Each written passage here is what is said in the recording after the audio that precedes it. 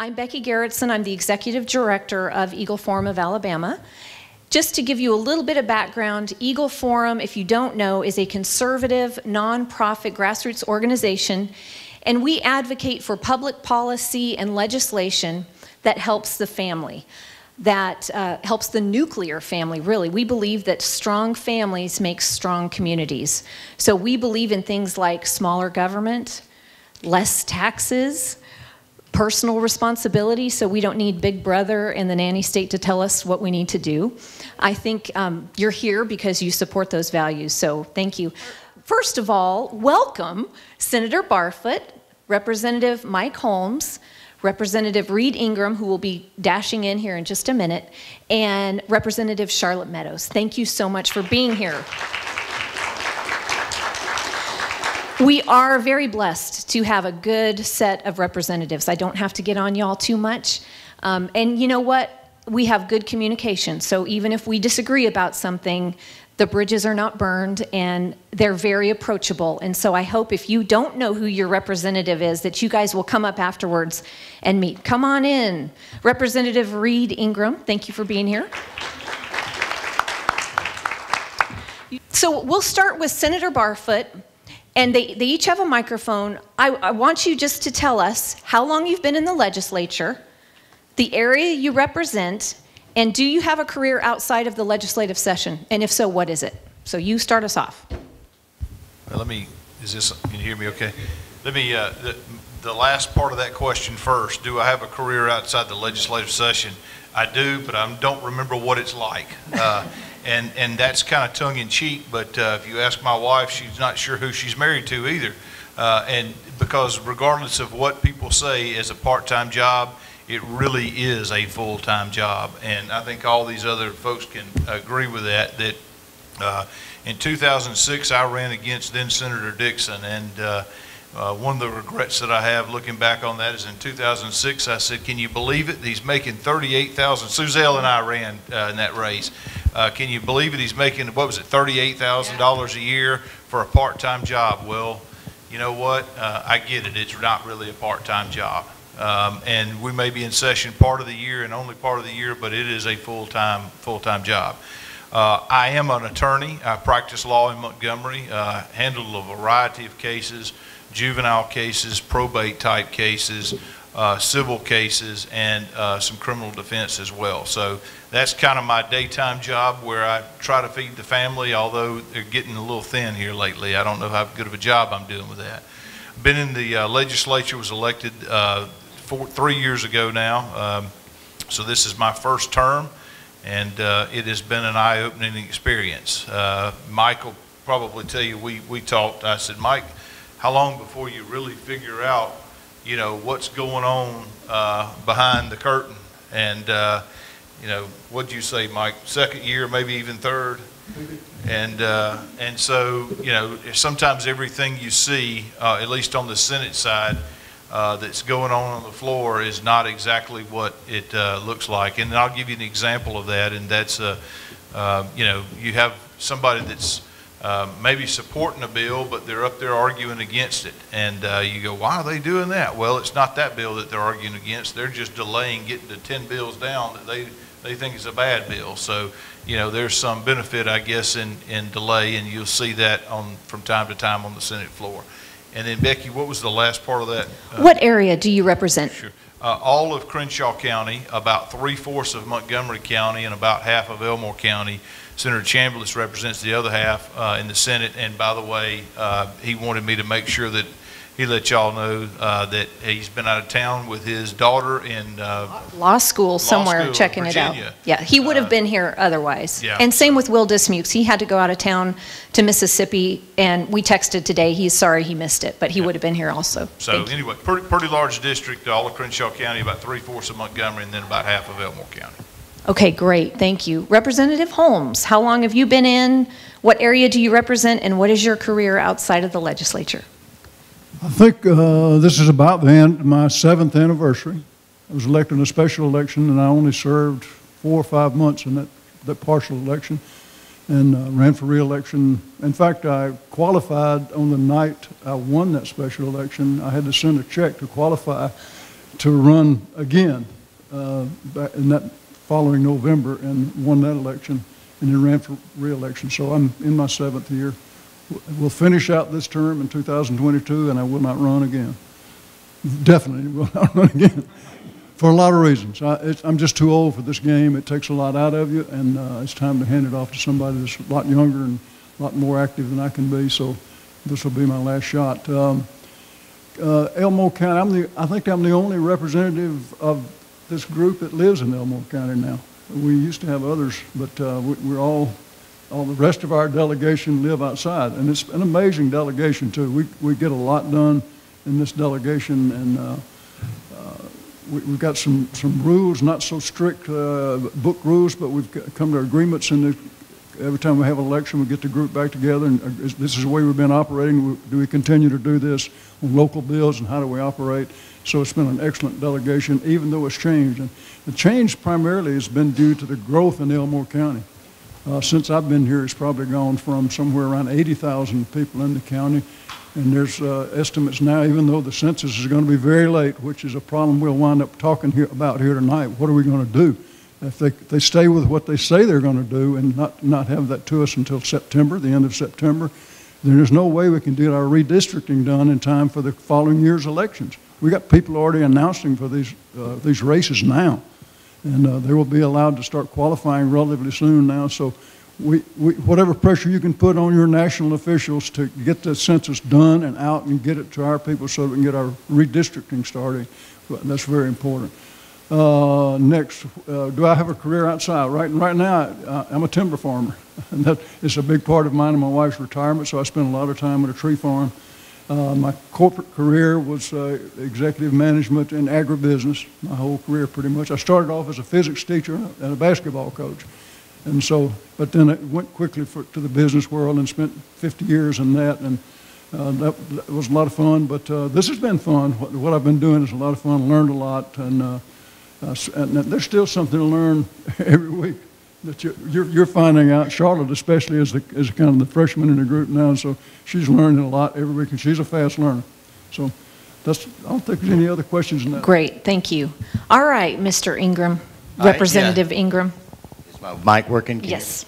All right, so what I do is I'm kind of a car dealer and a politician, kind of go hand in hand. Wow, that's like really Easter bad. Bunny. Really bad. Yeah. Throw attorney in there, and then you're really got No. 3.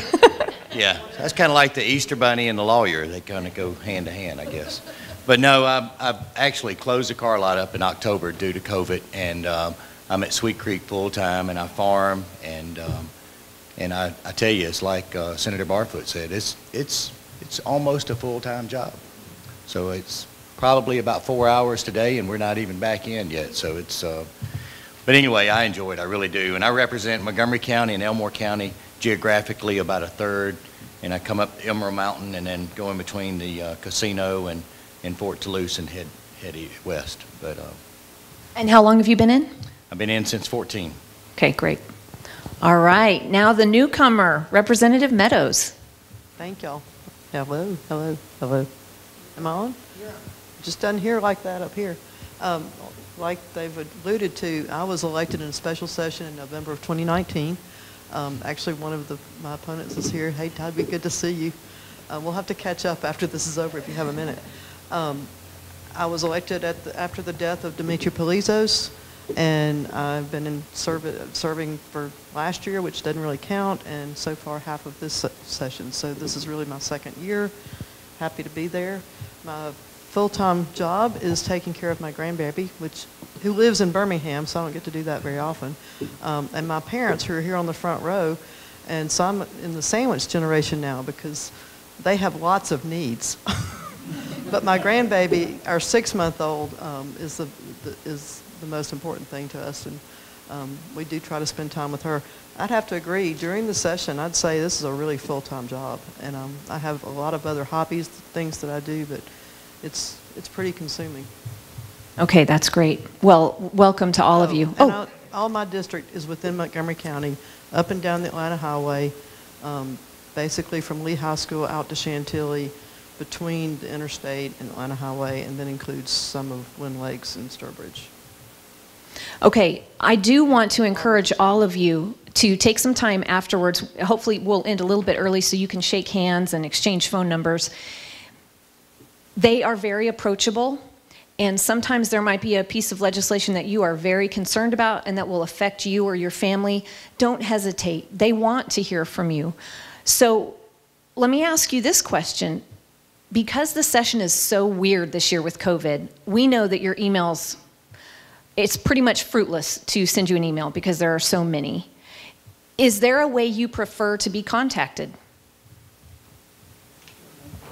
I prefer text message. My phone number is 334-324-8431.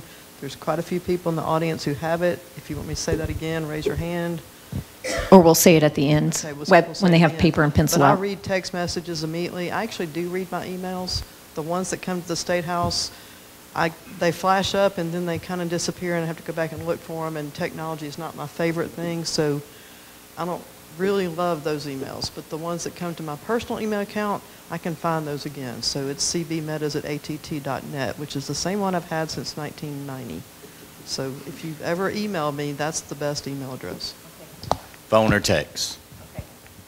And we'll be sure to share these at the end. I would say text and phone in that order. Emails, I try to get to them all. I really go through them fast, though. And you've learned after 7 years what's really important. What's this about? Is this important to my district and to the state? And try to make it a quick decision as I go through them. And there's hundreds every day. And we've got a hot session with some really controversial bills on the agenda this year. And so that's ramped up. I think everybody else here would agree.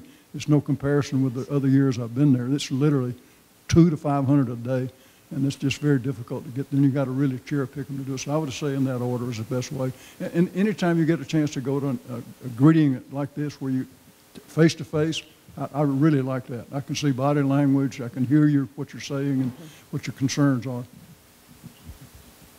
Yeah, and I would also say text is probably the best, phone call second, and then email. If you're going to send an email, make sure you put where you're from, because when we get emails, that literally, if there's a topic that goes on, you may get 500 emails, and some of them are form emails. And if somebody says, "Hey, I'm for this," or "I'm against that," well, you know what? I'm happy to listen to somebody in Huntsville, but I don't represent the folks in Huntsville. So if you live in District 25 and you have a concern, question, or comment, put your address on there for me, so I'll know that you truly live in District 25, and that way it'll get top priority. Okay, great. Now I'm going to ask one more question before we open it up to the audience. And Mike, I'll start with you. I want everyone to answer this question, if you would. Do you have a priority piece of legislation that you want passed this year, or what is your biggest concern legislation-wise for this session? Yes, I got several of my bills that are very important, and it's really coming to the crisis level this week. We got the 10-eptene bill that you've heard me talk about for 2 years, if you've listened to me in the last 2 years. And 10-eptene is an illegal drug in the FDA eyes. They've turned it down for Class 1 classification 5 times now, and for all the right reasons. That it's a very dangerous drug, and the FDA has proved that over and over again, but yet the distributors are allowed to sell it on convenience store shelves and gas store shelves here in Alabama.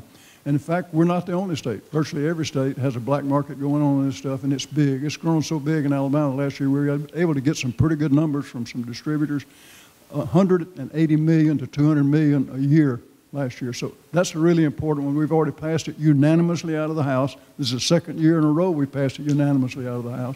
And we've sent it on to the Senate. Senator Barfoot here has been a huge help. The chairman of the Judy Committee upstairs in the Senate has got it on their agenda really quickly. Once we got it out of the House, I'll be presenting that bill in their meeting this week, so that one's really important. Another one's really important to me, is close to my heart, is the Monument Protection Preservation Act, HB 242. It's in the State Government Committee. Hopefully within the next couple of weeks we'll get it heard there and then get it on up to the Senate too. Let's see, the other one, I have one, too, then we got several of these floating around. We may wind up with some consolidation there, but a bill, HB 241, that actually the goal of the bill is to rein in the executive branch of our government. And some of the stuff that I know a lot of you are very concerned about is our executive branch really overstepped their bounds. The language that they were going by goes back a long way. In 1972, I think, is the last time it was changed at all. So it's been a while, but since it's been updated. But we were thinking about different kinds of situations we haven't been thinking about, pandemics. But they're usually, when we have an executive branch declaration of a state of emergency, it has to do with tornado or hurricane. That's our big ones. And we get those virtually every year. But this is the first time since the early 1900s when we had a pandemic across the nation. And the current legislation didn't come in existence since. So the governor has pretty much free reign of how long these things last. So this bill tries to rein that in some. But yet we all realize that you can't call the legislature together every time we get a tornado threat or anything like that. So we need to leave it with the executive branch, but we need some limits on it so that you have a 14-day waiting period before you get a decision made on some of these things. So be it, because we can get the legislature together, or my bill calls for a special committee. And very wide representation. I think there's 12 members on that committee that can make that decision along with, sign off with the governor, and the state health department is too, has got some targets on it in this legislation because of the way that's gone in this pandemic as well. So those are the three big ones to me. The one I'm concerned about, I've already mentioned, I won't spend a lot of time on it, but we have to get the census information in because this is a redistricting time. We have to use this census to get redistricted, and that's all tied to our coming elections next year. So if we don't get those, we won't even know which district our candidates are running for. So it's really going to be a mess if we don't get that census done and get this redistricting done. Okay, great. Representative Ingram. Yeah, so most of the bills that I'm carrying this year are smaller bills, like local bills to help Elmore County, Montgomery County, and then I have a couple of bills. I chair county municipal, and we have a lot of bills come through county municipal. And so I try to focus on reading more of the bills to make sure we pass good legislation out of my committee. And so the few bills that I've got is a lead bill that we've been trying to get passed for a couple of years. And it's just on older homes, it's lead paint. And then another one is a Tier 2 modification bill for state employees to be able to keep them without having to lose them, because we're having such a hard time recruiting. And so really that's about it other than our local bills. But it's a pretty heavy load when you're a chair of a committee like that. So make sure that we have a good filtering process to make sure that we don't bring anything to the committee without being good. Great, thank you. Representative Meadows. Since I've never passed a bill yet, I'd like to see any of the bills that I'm carrying pass. I have 4 that I'm carrying right now. 2 are probably could pass as early as this week. The other 2 have not yet been heard in committee, and those are both to do with education and school choice issues.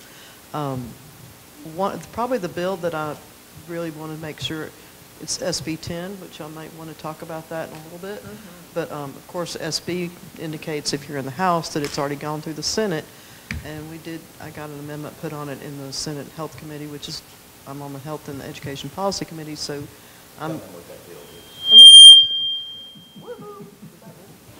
May not know the number, but that's a good bill. Yeah, Yes, and we will take time at the end to go into detail on that one. okay, because that's a pretty hot, and that's something I was going to mention a few minutes ago. If you're emailing us, don't just say SB 10, because unless it's something really big like SB 10, I have no idea what HB 477 is. There are hundreds of bills out there. There really are, Yeah. and I mean, if you would say this bill is about this and it's carried by this, or the sponsor is whoever, that's a lot more helpful than any bill number, because I'd have to go look up the bill number. So really, I'm looking forward to getting SB 10 onto the floor of the House. It's going to be controversial. This is the transgender bill, banning the medical procedures, but we will talk about that at the end. And we passed it out of House Committee right before spring break, so it was interesting. Lots of good discussion. And I thank really you for your enjoyed help. working with Margaret Clark, who's the attorney with Eagle Forum, on the amendment. She was incredibly helpful and very gracious to let me have some input. So. Well, and it was really nice, too, that Representative Meadows was on the committee, so there were some questions that were being asked during the committee that the sponsor didn't have a quick answer to. The sponsor probably knew, but just was answering it different. And so I was able to text Charlotte and help clarify, and then she was able to say out loud in the committee and kind of reiterate what the answer was, which is very helpful. So thank you for that. I learned that on the school board. You had good training. All right, Senator Barfoot, your pet legislation. Well, I guess the bill that I have that I'm most proud of so far is the special session bill. And just like Charlotte said, I'll be honest with you, it's my bill. I can't even tell you what SB number it is because you've got all these numbers floating through your head. But the special session bill basically gives the legislature through the pro tem as well as the Speaker of the House by joint resolution can call us back into session. Alabama is one of only 14 states where the legislature cannot call themselves back into session. Now, there are some potential downfalls to that, right? You don't want a runaway legislature that, every time somebody sneezes, you think you got to, come back in and correct it and fix it. But what the special session bill does is again, by joint resolution of the Speaker of the House, by the pro tem of the Senate, they can call us back into session. And on the day that we're back in, it takes 2/3 votes from each house. And if either house fails to get to that 2/3 vote, then we go home. There's no business to conduct. And so why is that special session bill important? Well, if you look across America over the past year, you can look at California, you can look at New York, you can look at Michigan, and you can tell some of those governors and what they have done. And, we have no authority in Alabama to change anything. I had multiple calls over the past, summer and in the fall. Well, why can't you do anything? Well, the legislature's responsibility is to make and pass budgets, or to pass budgets and make and pass laws. And you can't do that unless you're in session. So I think that is a very important bill. And there was a House bill that I think Representative Becky Norgren had, and that did not get out of the committee, I think, in the House. And I think she's since filed it again. I don't know if it's in the same committee or a different committee, but that special session bill passed, my special session bill passed the Government Affairs Committee, I believe unanimously in the Senate, and hopefully we'll get it on the floor vote. And if we're able to overcome maybe the Democrat filibuster on that, then we'll send it down to the House, and then that way they'll have two bills to choose from, the Senate bill version or the House bill version. One of the other bills that's not mine, but I am 100% behind, Senator Whatley filed SB. It was pre-filed, wasn't it? Is it? No, but not, I don't think so. Maybe Maybe it's SB 95. It might have been. Heck, we might have had 95 pre-filed ones. But it is, as y'all are aware, pursuant to the Emergency Management Act, I believe, of 1955, the state health officer is granted certain powers when an emergency is declared by the governor.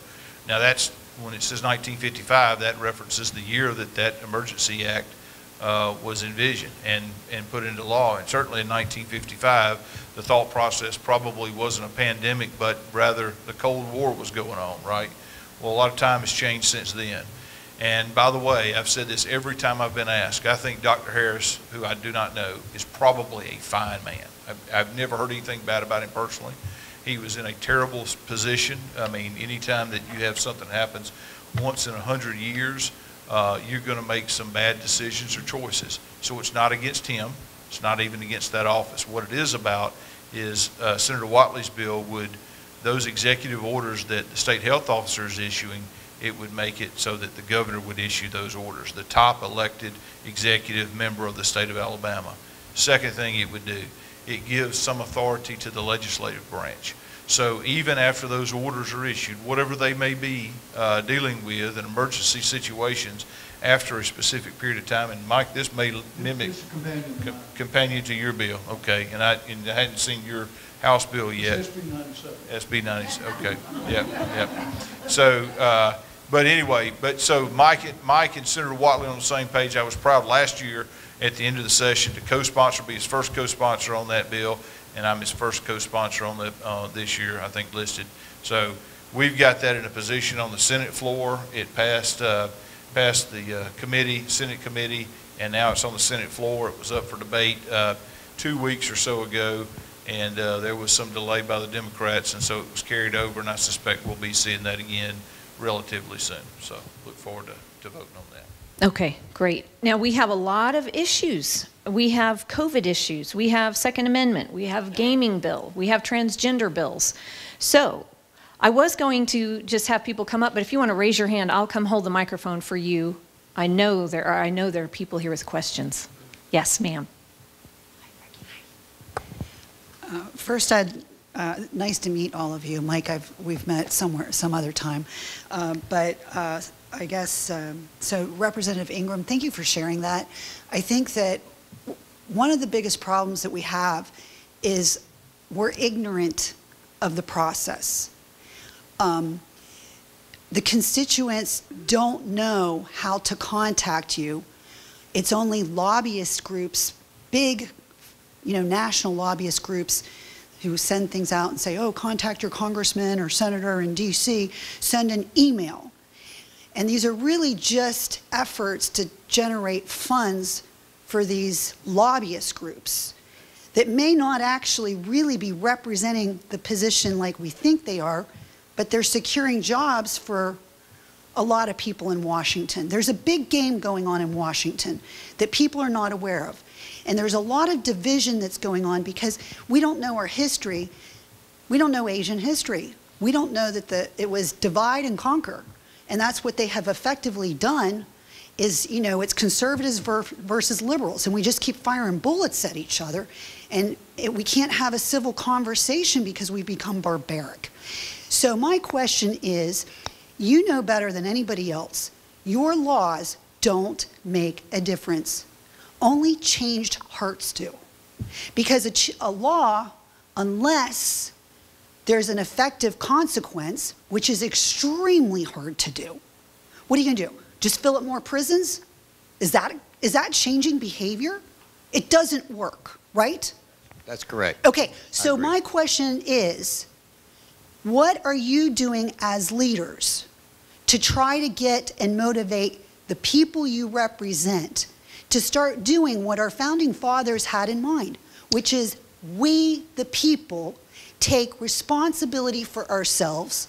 We are civil to our neighbors, whether they agree with us or not.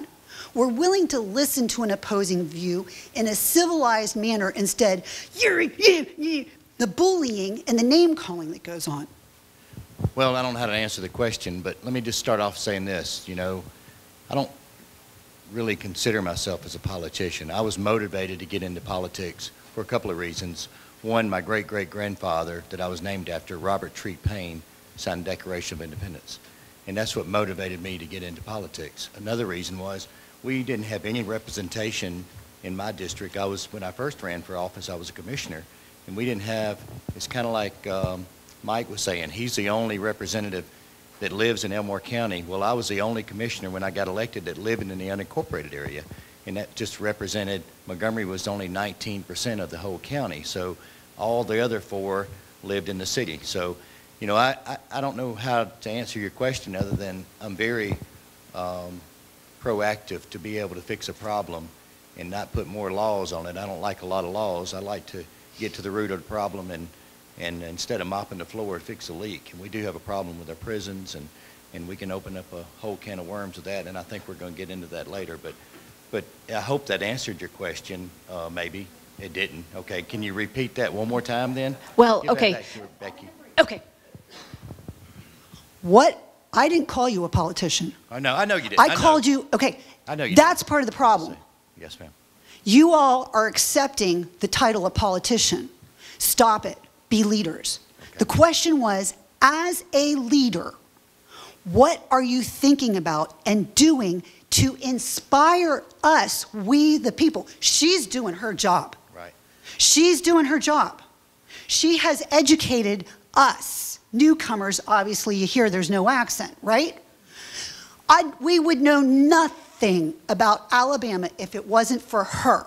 Yeah, and I think that's the reason all 4 of us are here tonight is, and anytime I have that opportunity, I want to be in front of our people, and not only the people in my district, but yeah, we want to do everything we can do to keep you informed and engaged.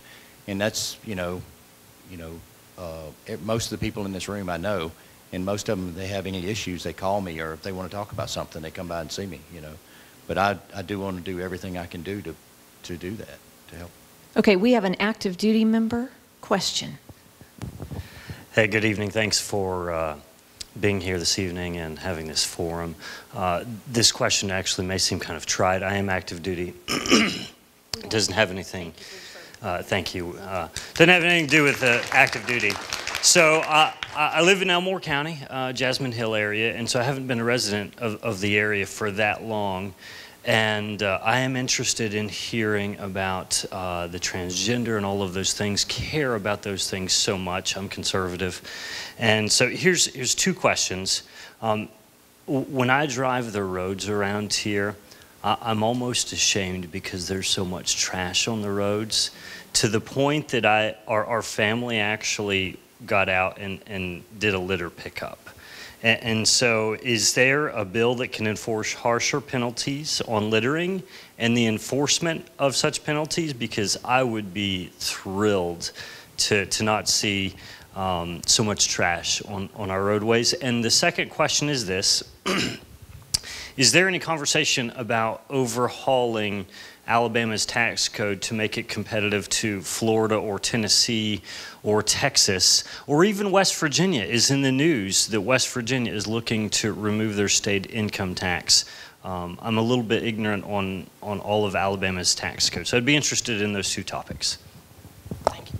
Thank you. Mike, I don't know if you want to take since you're in the Jasmine area. I'd love to, because I really have blooded my nose for the last 2 years with the tax situation. I sponsored for the last 2 years a movement called the Fair Tax, which does away with income tax, state income tax completely. And it's a net revenue neutral proposition. And you look around at states that have done it, and as you would guess, of our top 10 economically performing states in the nation, 8 of them have no state income tax.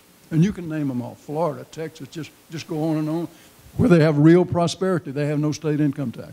And it works. But it's a 600-pound gorilla that I could not move. Spent a lot of money, time, energy, and effort, and finally just gave up. It was not doable in my lifetime. It doesn't appear, but that's a great idea, and I wish I could give you something to tell you that somebody's really working on that. That there's going to be a big tax redoing in sometime in the very near future. I don't see it on the horizon, because so many people got weary with me pounding on them with fair tax for the last 2 years that they don't want to hear about it anymore. But one other thing, I want to go back to the other question. One of the things that we do, and I know I've kept up with mine for a couple of years, and it always turns out to be over 50% of my time is spent stopping really bad bills. It's just as important as coming up with a new bill and introducing it. So you need to be prepared to fight, and I mean fight like hell, because you're going to be fighting a lot of really tough, savvy people that want this passed, and they've got all the right motivations to get it passed. But you got to have the right coalitions with your colleagues, and you know how to use the filibuster and do everything you can to get it stopped, and it can be done. We've stopped a lot of really bad legislation.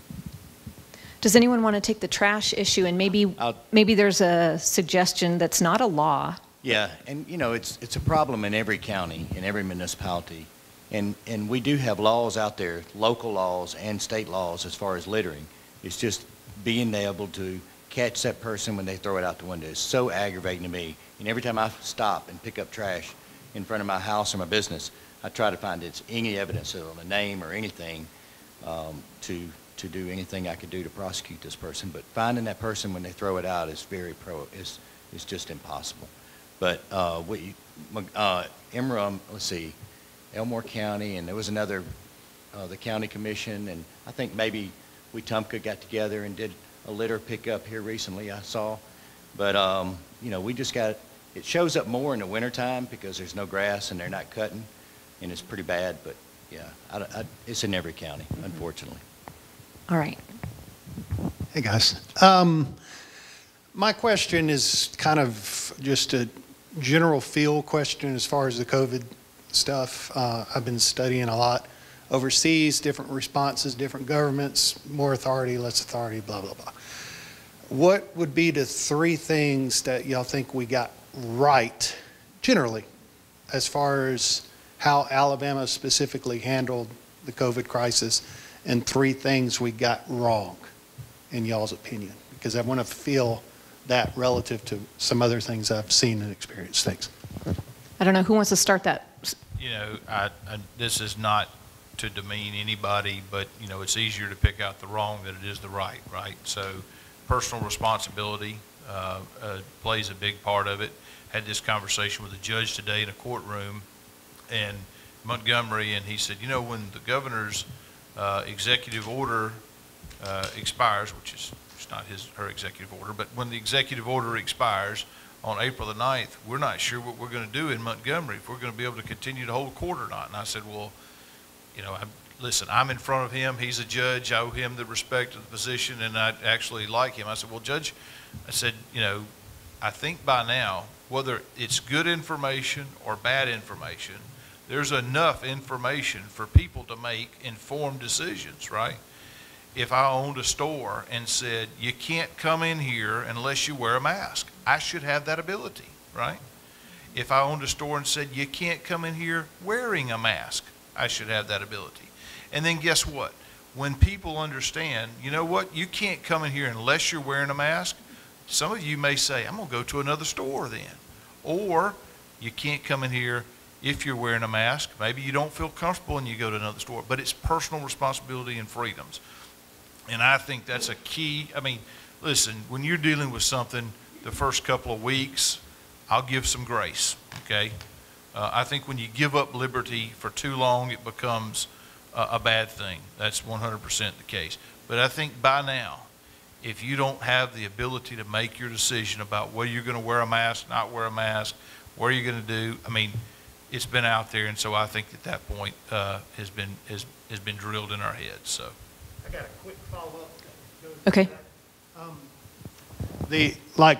My thought process is I'll have my second inoculation on April Fool's, whether that, for what it's worth. And then my tells me that after about 2 weeks of that, I should be okay. Like, I think I'm okay anyway, but as far as socially, like at what point should I, you know, start, it's that warm fuzzy of respecting other people and that sort of thing, but we can't all walk around with masks forever. And I wear my mask, but I don't think socially it's long-term, this is a good thing, and it gives a government too much authority. Sorry, it's anecdotal.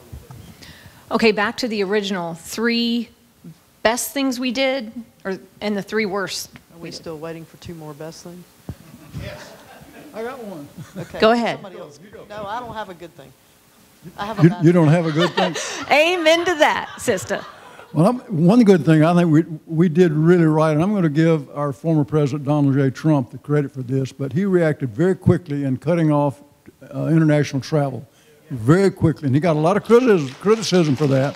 He got people just came up in arms. It really put a ding in the airline transport. All those people lost a lot of money over that, but it was the right thing to do. There's no telling how many people would have poured out of China knowing what they were facing. They would have kept coming in the thousands if we had allowed them to. So Donald Trump got that right, and it was a hard decision and not a popular decision when he did it, but it was the right thing to do. I didn't know we could count federal positives. It was part of the pandemic. Give a mask if it's that hard to find. Well, you know, no matter what decision you do, as far as the governor, not everybody's going to like it. The mask mandate, I think, was necessary. Should we already be out? Yeah, I think we should be out by now. But, you know, as far as, you know, it's not a lot of times the people that are informed that have a problem. It's the people that are not informed and don't want to be informed that we have a problem with. And that's the problem in the lower income areas, whether it be white or black or whatever. And I think there's a lot of things that we probably took to the extreme just because to protect everybody. I think, all have sense enough to know what we got to do and what we don't do. I probably don't wear a mask like I should. I don't wear it at my market. I do wear it when I'm in the kitchen. I do wear it when I'm serving food most of the time. But I think that, you know, I've had it. I've had my vaccine. I probably wouldn't have had the vaccine if I hadn't had it. You don't really know until you have a bad case of COVID what it is. And I laid up for 11 days, and people that know me know I don't lay up. And, you know, I'm very active, but it knocked me on my knees. And so I was, when it became available, I raised my hand to get it. I probably wouldn't have. My wife still doesn't. They're probably going to get the shot. But I think we did a lot of things, you know, we don't know, like it is a 100-year pandemic. Hopefully it won't come again in the next 100 years, but who knows the right decision. I think the people that were in charge took a proactive approach, and I think that they had to make that hard decision, right or wrong. Representative Meadows, go ahead. I was going to say, I've been, for the last couple of months, I've been trying to get vaccines to a group home in Montgomery that has 12 medically fragile people. And finally, after threatening to go to the media, that was an idea I had from my dad, and then, you know, basically screaming from a mountaintop yesterday by email, I got response today. And so tomorrow, my 12 people are going to get vaccinated. But the problem is, their plan was for somebody like me to stand on a mountaintop and scream until they got their little fannies in a truck and drove across town to give 12 doses to some people that are medically fragile. That's not a plan. That's a reaction. The plan doesn't exist to immunize the other 3,000 facilities in the state of Alabama that have medically fragile people in them. And that is a crying shame. And so, and I know y'all probably all have your own vaccine horror stories. I know when the 800 number first came out, my dad called the number 500 times that weekend. I mean, he counted. And I said, Dad, you don't really need to count. That's not important. But his phone told him. So, you know, this is a complete disaster in terms of the vaccine delivery. And I do know Scott Harris. He is a very nice person. But today I found out that there's a person, a Dr. Taylor, in charge of vaccine administration for the whole state. And I said, why did I not hear from you 2 months ago or even 2 weeks ago? Well, Ms. Meadows, I didn't know your name. She still didn't know my name. But I didn't know who you were until today. I'm like, okay, y'all are swatting at flies when you've got a big you've got to think big picture. So that's been a disaster. The other, can I say one more thing that's been a mess up? Closing schools down has been a complete stupid decision.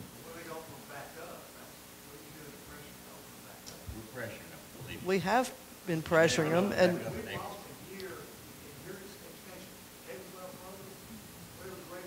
so the school that I had any purview over stayed open the whole year.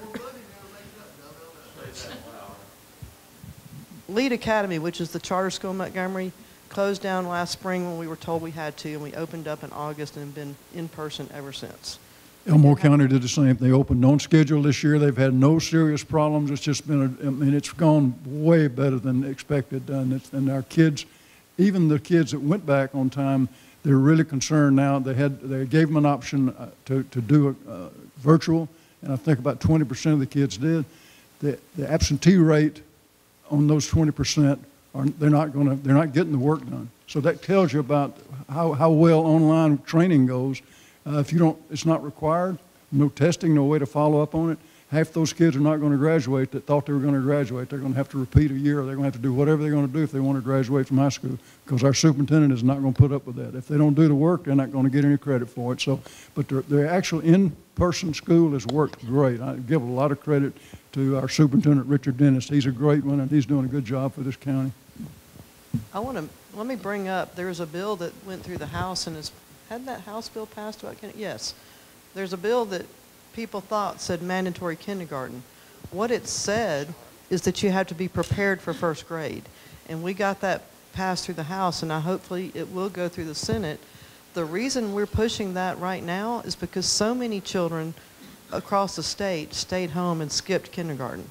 And if they come to kindergarten, if they just skip kindergarten altogether and come to first grade completely unprepared, then those teachers and those children that are prepared to teach first grade are going to be really up a creek without a paddle.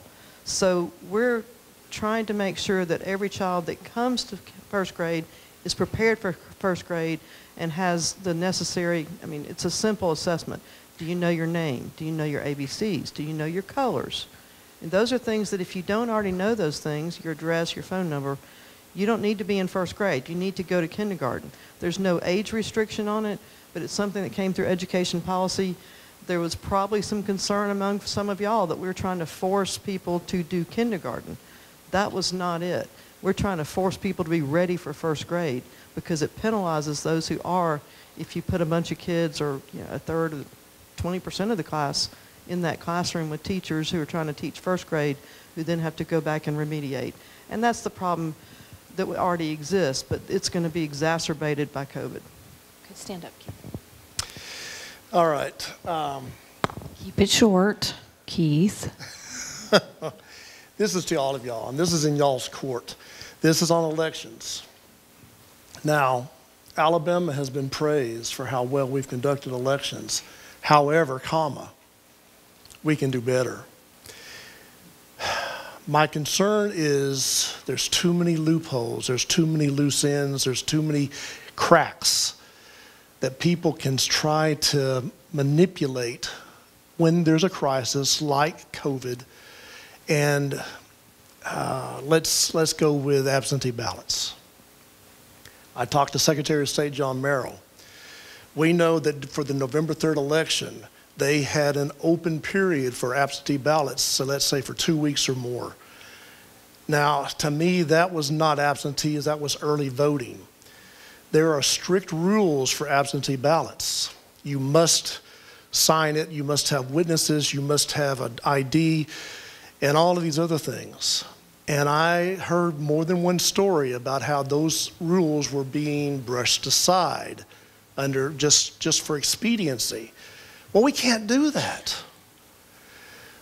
It's times of crisis where things are tested to their nth degree. There's got to be, y'all have got to make solid rules, solid penalties when rules are broken. And those rules must be followed. The election center managers must follow them. They cannot just kind of brush them aside whenever they feel like it.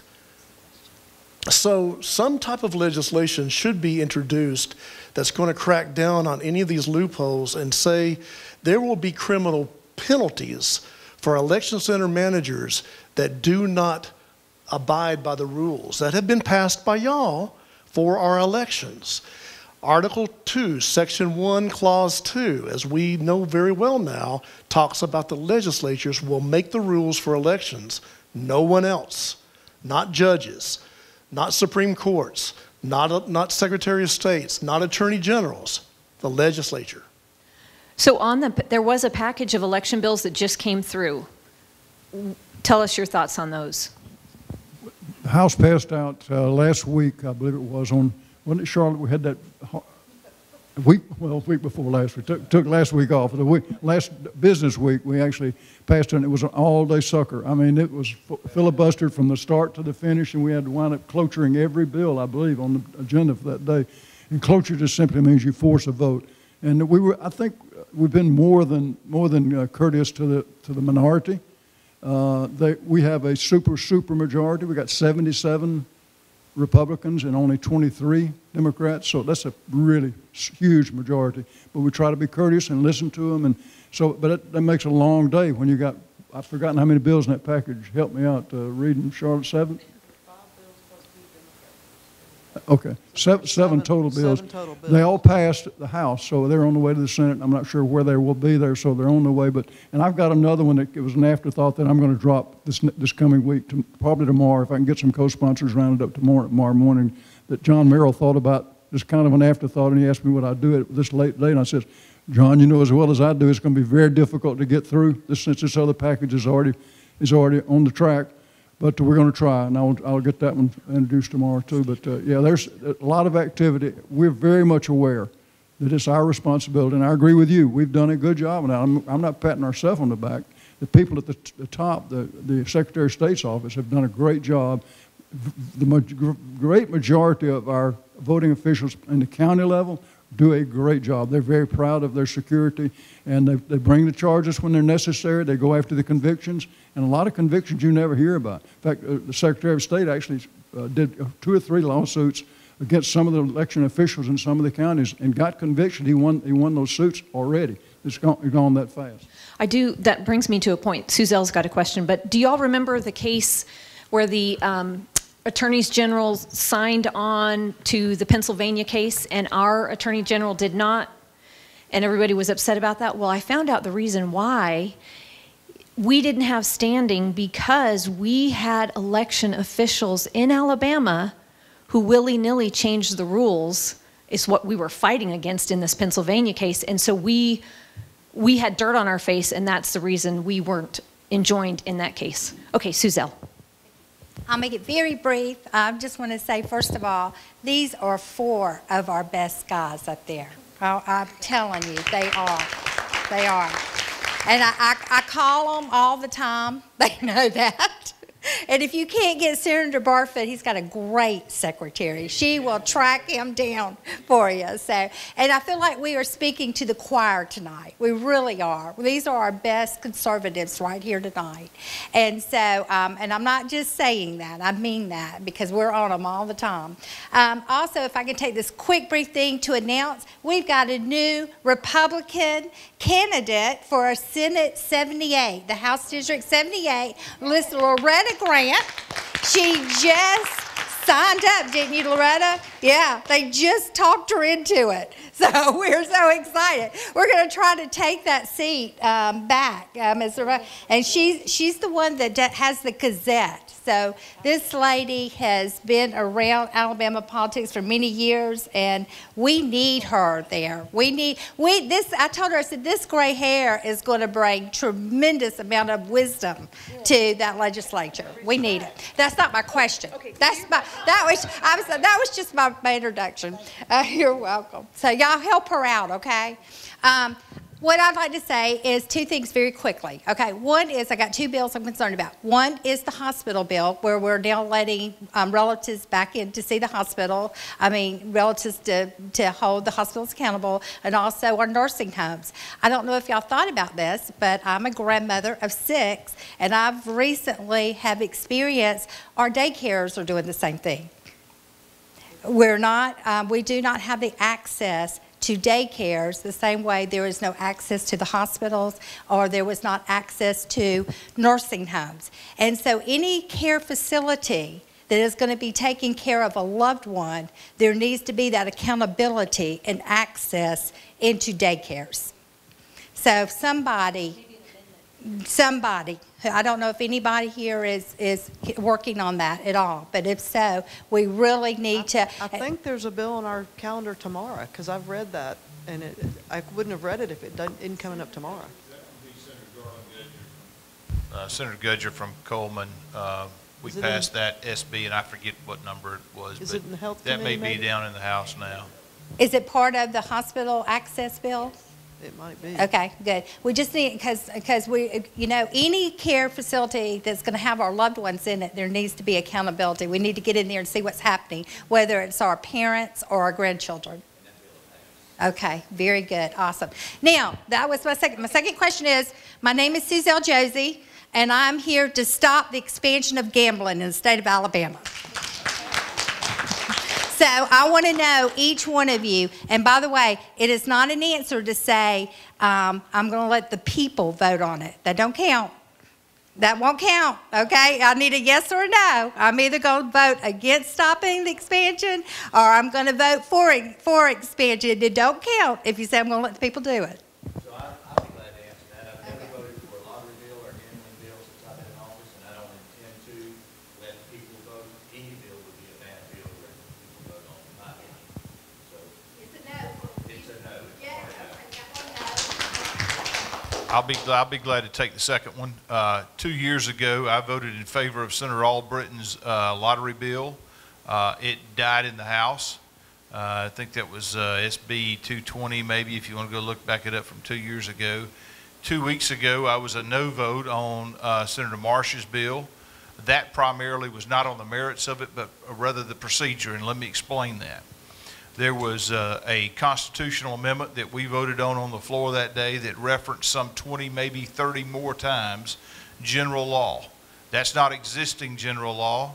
That was general law that would be in the enabling bills that at that point in time had not been introduced, discussed, debated, or passed. And, you know, we chastise the Democrats in Washington, D.C.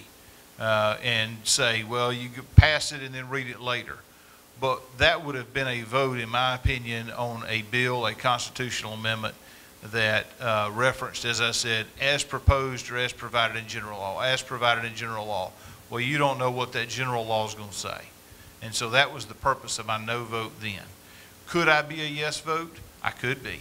But no, I was already a yes vote on the lottery. No. I was 2 years ago. What I'm saying is that that's the reason I voted no 2 weeks ago on the gaming bill. And if that comes up in that order again, I will continue to be a no, because it is important to make sure that you know what that constitutional amendment has in it. Are you a yes or no on lottery? There is Senator McClendon's lottery bill. That's the only one out there now. Senator Gudger's is still in there. I could be a yes vote on that. Yeah. I could be, absolutely. 315-3426.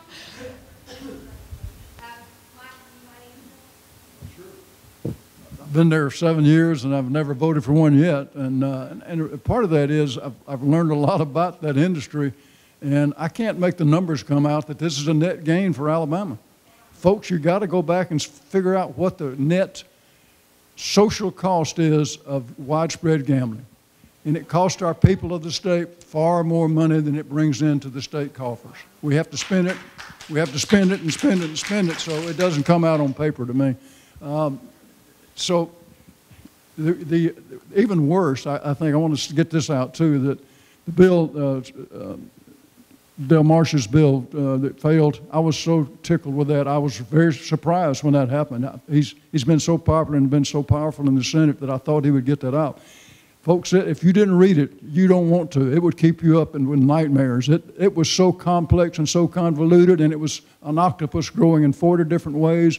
And I guarantee you, if we'd passed that and enacted that, you would not recognize Alabama in 10 years. It would not be the same state. The lobby from gambling would run the state from A to Z if we did that. All right, Representative Meadows. If it's a combined bill, I'm a no. If it's a separate gambling bill, I'm a no on gambling, and I'm yes on the lottery under certain circumstances. If the money from the lottery were to go to the places that I agree with, which would be education. So that it would have to go to education for me to. Well. Okay, let me go to the next question, and then I've got some more over here. Okay, I want to know if there is any plan of how to protect Alabama if Washington passes H.R. 1 or the Equality Bill. Good question. I said I was a lawyer. I didn't say I was a constitutional lawyer. I'll say this, that you'll see moves by different states, and I hope Alabama is part of that, where we invalidate certain aspects or portions of federal law. You'll see there's a Senate bill, Senator Gerald Allen has one that I suspect will have as it relates to firearms or mandating state offices or officials to enforce federal law, and that could be a route that we try to go on a whole host of things. You know, the 10th Amendment's a very important part of the Constitution, and for far too long we have kind of ceded that authority and right to the federal government. And you know, it wasn't so long ago that if you spoke in favor of the 10th Amendment, you got called names.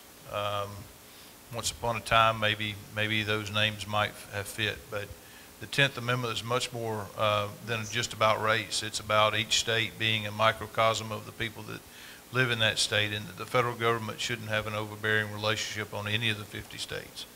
So I think that you will see that, and you know, and quite honestly too, I think that you know, there are opportunities. For instance, you know, President Biden now, and we did this in our church, and I support this 100%. We took a moment to pray for him and the vice president, as I think we all should, and that those right and proper decisions are made. Now, you know, we'll look back on history and we'll see, and my guess is that we in this body, in this group, probably will not support many of the decisions that come out of Washington over the next 2 years or maybe 4 years. But I think we should pray for leadership and for God to lead, guide, and direct him. We'll, you know, that's been our prayer. Okay, another retired family. Thank you for your service. In regards to the lottery, you had mentioned possibly, I'm going to guess, if it goes to education, then you would be for it? Or the lottery, yeah. So when I ran in 2019, I told the people that I was campaigning to that I would allow them to vote on a property tax for Montgomery County because we knew that was coming. And then the next question is, what will you do with the lottery? I said, I'll allow it to come to a vote of the people. So I won't vote no if it's a lottery that I can. And what I said then, if it's a clean lottery where the money goes to something that's, you can prove it, obviously, and it goes to education. Because I think the guy that was, I don't know everybody's names, but the one that was presenting it, weren't they saying that it was going to go to education? We haven't had just a plain lottery bill in the House yet. All we've had, I mean, that was in combination. We haven't had anything in the House yet. That bill's dead. Right. That one's dead? Oh, okay. I know that the governor is very much for it, and so... Today. Yeah. Where was she 3 weeks ago when Del Marsh was bringing it? I mean, she could have been for it then, and he might have gotten 2 more votes. I don't know. Honestly, what I heard was if he had brought it and insisted on a vote 2 weeks sooner, he would have had it passed. So he missed the sweet spot. You don't think so? I heard that. So the bill that Del Marsh brought was nothing like what the governor wanted. The governor did not support that bill, and I can tell you that firsthand. I spoke with the governor on that. And I don't know that at the end of the day that Dale really wanted that bill to pass in the last 24 hours. Me and Senator Barfoot talked about that. I don't know if you agree or not. We talked about it on the air. But if he wanted it to pass, he wouldn't have waited till those 2 people were out that were absent that day, whatever. But it was not a good bill. And let me tell you something about, and I'll take about 30 seconds, maybe a little longer. On the education component that I talked with the governor on, if we could do a reverse student loan. So if we were to go in and do something, now don't take this that I'm going to support the bill on a lottery, but this is the way I will fight it if we don't have this in there, and I'm going to bring the amendment if it's not in it. So if we were to do, we're paying too much money now for student loans, the students are, and the state is on grants. So if we were to turn that around and say, hey, at the end of the 4 years on your loan, that when you get a job and land a job here in Alabama, we'll pay that loan back on a percentage basis. Say if we're short on engineers, we'll pay 100%. It's whatever. It's a moving target. But what we're doing is we're paying, just like Georgia is paying for these student loans with the lottery, and they're leaving and going to another state. So we've got to have jobs. If we're going to educate our kids in Alabama, we've got to, they can go to any college in the country, any college in the world. And as long as they land that job, we'll pay that student loan back. And that's something the governor really liked, and we're working the kinks out of it. And I think that's going to be in the education component if it does pass, but I'm still not supporting it. I think that too, I think the aspect, we have family members and they were involved in the gambling industry and they lost everything. So yeah, we say that it benefits the education or it benefits the state, but is it really? Because they weren't well off to be in the first place gambling, but they ended up going bankrupt. They lost everything, lost their home, lost their family, and so then, like one of you had mentioned, the payoff isn't that great anyway, yet we're destroying Alabama families. So I guess that would be my big concern is it really worth it? In my opinion, it's not, and let me tell you why. You know, most of the profits on this is on the scratch-off and not so much on the lottery numbers itself. And the payback is very small. So you have that dad-beat dad sitting around these convenience stores and spending his check instead of paying child support and buying things. They're spending it on that pot of gold that he thinks he's going to find at the end of the rainbow, and there is no return, period, you know. Real quick, when it comes down to the lottery, I already talked to Senator Barfoot about this, and I'm sorry, Charlotte, you're not going to like this comment. I'm tired of everything for the children. That Montgomery County property tax was ridiculous until we hold people accountable at that dadgum school board down there. You work with them and say, no more money until the numbers go up. Because by God, I went to high school in Sylacauga, Alabama back in the 70s, and got a better education then than we're coming out of what's coming on down here. And we got to tell them, no more money. I worked for big corporations. I had $1 million budgets I had to administer. I had to justify them, and I had goals that had to be met. If those goals weren't met, guess what happened? I got replaced. Now, it didn't happen. I met my goals. But the problem is they're not meeting the goals. And if they don't meet the goals, they need to say, strike three, you're out. Yeah, I'm with Bama Carey, and we're supposed to be a Second Amendment, a friendly state. And we've got some bills going in the legislature, some of them still in the committee. We have a Second Amendment sanctuary bill, and we've got constitutional carry. The constitutional carry has been in the legislature for years. And we have states all over the United States passing the same two type bills, and we can't get them through our legislature with a supermajority. And I don't understand that. I really don't. Yeah, Sheriff's Association. Yeah, BCA, and the Sheriff's Association. And y'all are in their back pockets. You need to get out of their back pockets. And BCA is let me Business Council of Alabama, for those of you who are new and may not know what that means. Let me address that.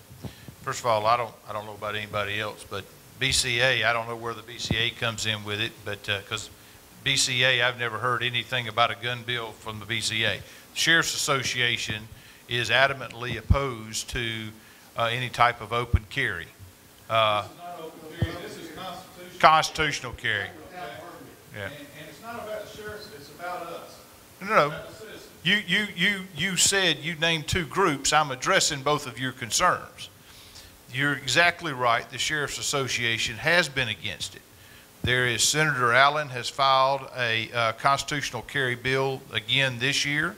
He also has the Sanctuary City bill, which I referenced just a minute ago. Those bills may very well get a hearing in the Judiciary Committee coming up here shortly. I don't know what's coming out of the House, but those are two bills in the Senate that may actually get a hearing. So just want to make sure we were clear about that. BCA, I have no idea, never heard BCA come out in favor or against either one of them, never taken a position that I know of. I don't know about y'all, but Last question, and you've waited so patiently. Okay, I've got comments to go with my questions, but it's short. I said, why can't we get figures on the deaths by cause from the Alabama Department of Public Health? I've asked for them from them and from the governor. They refer you to the website. They're out of date, like 3 or 4 years. They say, we don't have them.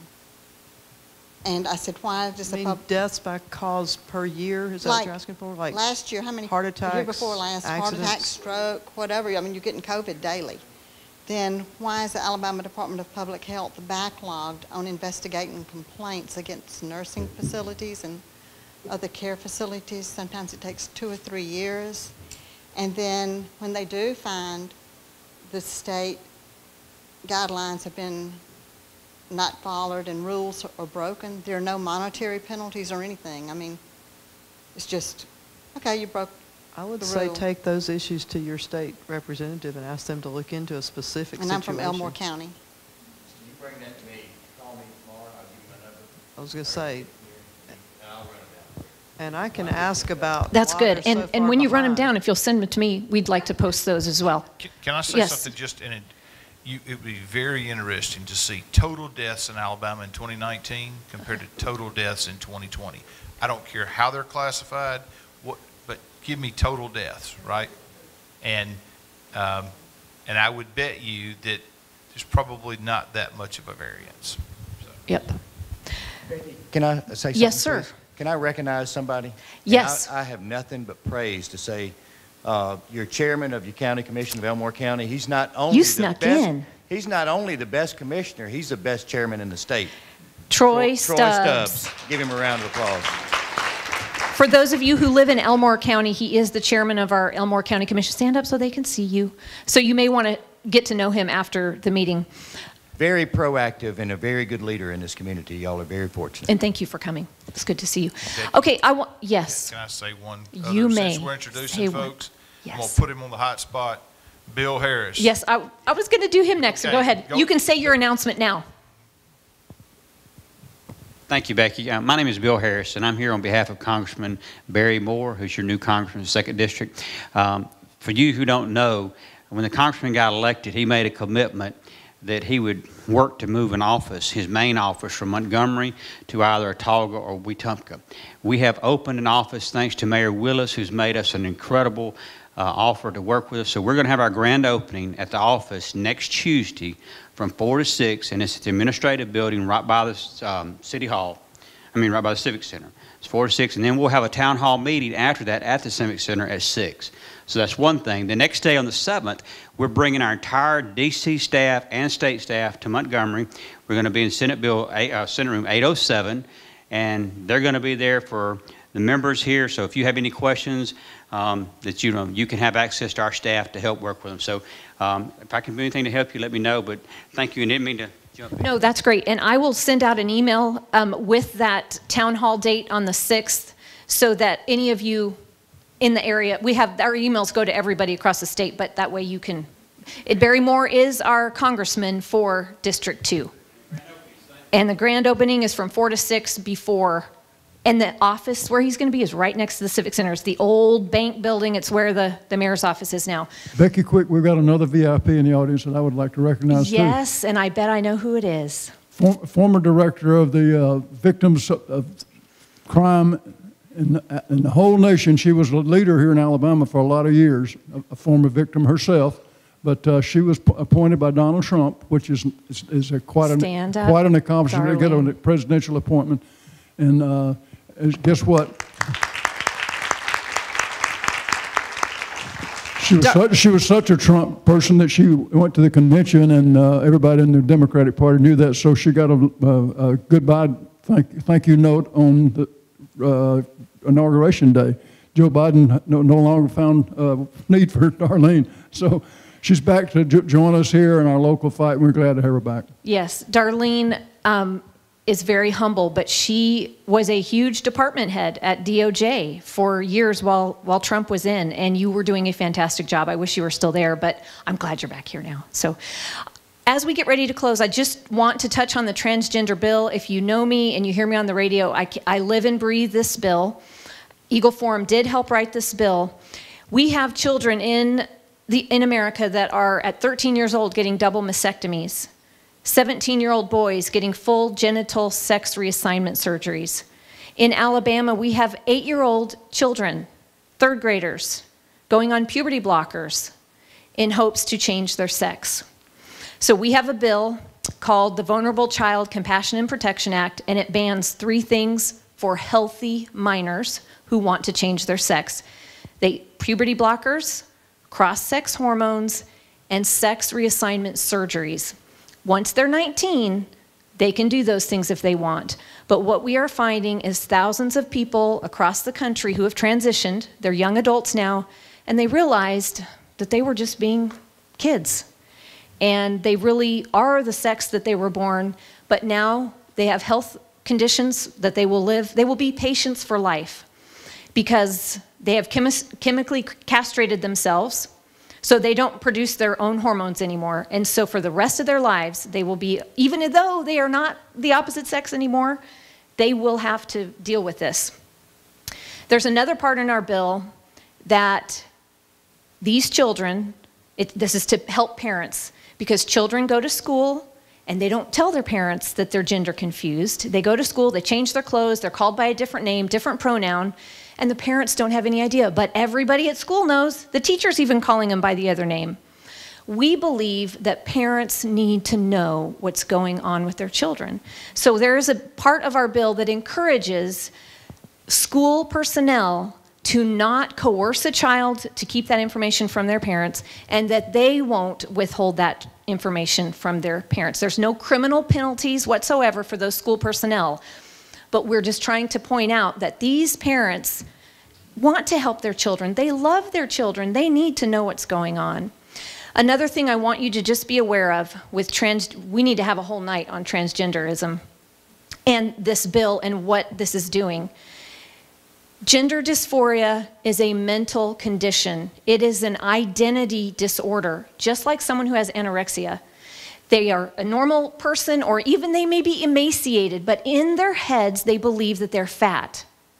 Would it be ethical for a doctor to tell them to get gastric bypass surgery, or to take diet pills, or to get liposuction? No. Every mental illness like this, an identity disorder, we do not affirm the delusion. We help them get back to reality. But in America, we have lost our minds, and we are now telling children who think they were born in the wrong body that they were born, and let's do some surgery and try to help them. These are not reversible treatments. They're not treatments. They're interventions or procedures, and they are not reversible. One of our girls that testified for us on this bill last year, she began to transition. She wanted to be a male. She started right before she was 17 years old. She started taking hormones, cross-sex hormones. Within a year, her health was so horrible, she almost died. She was in the ER many times. She finally, her grandpa talked her into really dealing with the unhappiness and the things going on in her mind and helped her get back to reality. So she stopped after about a year. She looks like a girl. She's a girl. But she has a male voice, and she will always have a male voice. And she said, she just mentioned the other day, it's so embarrassing for her when she goes into the restroom and she's at the sink and someone strikes up a conversation. She looks fully like a girl, but as soon as she opens her mouth, it's very deep, and it totally sounds like a man, and they look at her weird. And she will have this stigma for the rest of her life. You guys, this is something that's not going away. This is something that is being pushed across our country, in our schools, with this administration, and I want you to know the truth, and I want you to speak the truth. Boys cannot become girls. Girls cannot become boys. And did you know that 98%, up to 98%, of children who are gender dysphoric or gender confused, if you allow them to go through natural puberty, 98% will come out on the other end and accept their sex self. But what do? Remember tomboys when we were kids? They were such a tomboy at the time, but you know what? They went through puberty, they went into young adults, and now they're fine with who they are. It's okay to be a tomboy. It's okay to be a tomgirl.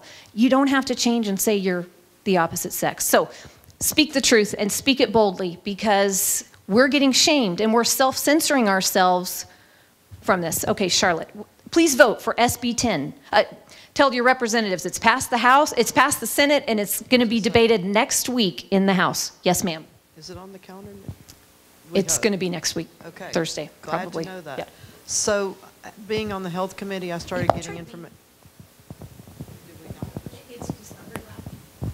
Being on the health committee, I started getting information about this really quickly this session, so I've done a lot of reading. I honestly believe that this is the agenda of the LGBTQ, whatever the rest of the alphabet says, is to make us all think that this is normal so that their activities can be normal.